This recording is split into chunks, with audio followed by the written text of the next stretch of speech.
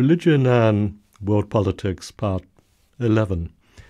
When we look at contemporary international politics, we often look back to the Second Gulf War, the war against Saddam Hussein and his much rumored, much vaunted, but non-existent weapons of mass destruction, as the beginning of an adventure full of hubris and containing a nemesis that's come back to haunt us. The unleashing in the aftermath of that war of all kinds of seemingly religiously based powers that threaten the Western project and which have spread their tentacles around the world in terms of terrorist actions, not to mention in terms of developing a huge amount of turmoil in the Middle East itself. But are we right in terms of attributing all of these things to one war that we ill-advisedly decided to begin? My mind goes back to an earlier prototype of what happened in Iraq, and that is with the struggle for the decolonization of Algeria. There you had a resistance to French colonial rule, and in fact it was colonial rule which was aided and abetted with settlerdom. The colons, or those who had left metropolitan France to settle in Algeria, had made of, particularly northern Algeria, a département of France itself. Life could be French. And so decolonizing the country, giving in to the demands for independence, led to a huge resentment in terms of the settlers, in terms of French national interest being able to project itself from both sides of the Mediterranean.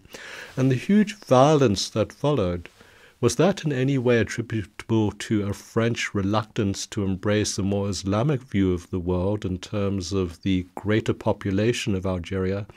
Or was that to do purely with the power politics of having a colonial outpost and settlers on the other side of the Mediterranean?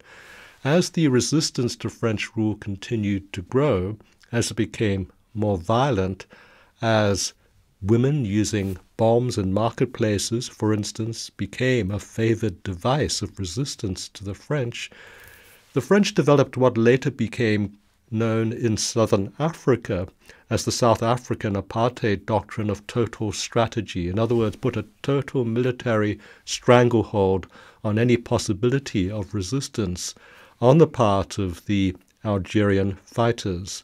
And this was a smothering of the possibility of resistance, which did not, of course, work, but none of it had any direct reference to the fact that the resistance might have Islamic roots, or that it might have Islamic tendencies, or even Islamic affiliations in a remote sort of way. And yet, when we look today at North Africa, we see not only modern nation states, but we see also the advent within a comparative modernity of Islamic movements that are not satisfied with the status quo, not satisfied with the projection of a Western project, even though it's taken on independent local dress. And yet it was the struggle for an independence with Western institutions clad in local dress that someone like Frantz Fanon was attracted to. Fanon, from Martinique in the Caribbean, could not have been further removed from the Algerian project at the moment of his birth and during the time in which he was growing up. But he became affiliated to it as a form of modernity that could be sympathetic to the aspirations of people within a context of political freedom and in terms of a context of self-determination and self-choice. All of these things drew Fanon to the struggle in Algeria, which the Algerians recognized. He was given proper respect and, in fact, buried in Algeria after his death, his body smuggled across French lines so it could be buried by freedom fighters on Algerian soil. And yet there was nothing in the struggle at that point in time, even on the part of the Liberation Front, that was anything but secular. The secularity of the struggle for self-determination is something which speaks to a modern effort at nation building and state building, which was present also in Iraq. So whether or not what you had in the ill-advised Second Gulf War was a dismantling at the effort of state building and nation building, or whether it was the unleashing of a religious genie from its bottle, or some curious combination of the two, is a matter yet to be resolved. But it is a combination of the two. To be reductionist and to say it is only one is, I think, a mistaken attribution. You can look at what happened, for instance, during Fanon's years in Paris.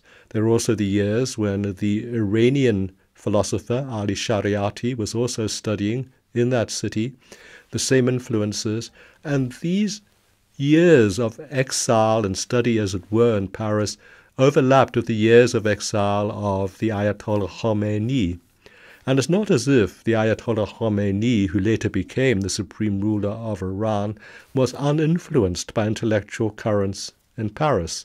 He knew he had to pay attention to the developing thought of Shariati.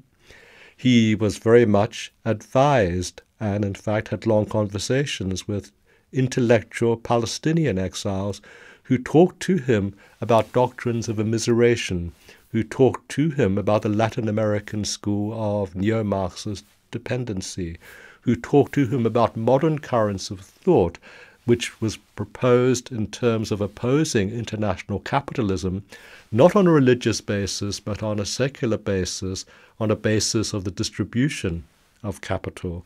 All of these things had to be taken on board by Khomeini, so he had not just a religious imprint on what he wanted to do, but he had to have an imprint on how his new state, supposedly a theocratic state of Iran, could in some way survive in a modern world. And who knows what developments would have taken place if there had not been immediate confrontation with the Americans over the occupation of the embassy and the holding hostage of several American diplomats.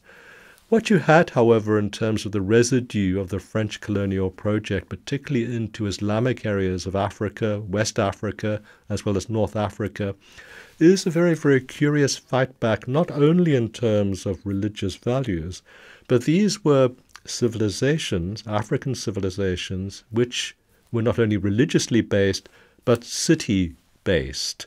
In other words, were kingship societies, urban societies, and cultures of organization, and urban cultures of resistance which were possible within that form of social organization, that were able to fight back from an autochthonous foundation. This is something which I think is commonly overlooked, that this combination of sophistication was part of the fight back. It wasn't that the French went with a Christian mission to civilize vast open spaces. That was part of it, certainly. But what they found in countries like Mali, for instance, in other sort of Islamic kingship states, in Senegal, were cultures, sites, organized urban polities that were able to self-organize and also to resist.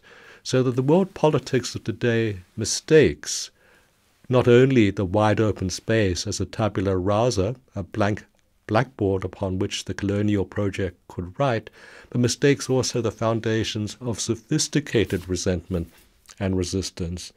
And yet the idea of the wide open space remains resonant, very, very much part of the whole Mormon project in the United States of America. Jesus went to the wide open spaces, even though when you read the Book of Mormon, it was curiously an urbanized wide open space with great cities. The Africana project in South Africa to develop a new frontier because there were wide open uninhabited spaces, to be met in particular by the ferocious resistance of the Zulu kingdom. All of these things try to imprint upon something sophisticated an image of something simple, a condensation of complexity into something that needed all the same to be filled by something superior. All of these things of regard and of denigration infiltrate into today's religion and world politics, the way they mix, the way they mesh, and they make of something very, very complex, something very simple at first sight, But the aim of this lecture and of this course is to resurrect the full complexity of these relationships.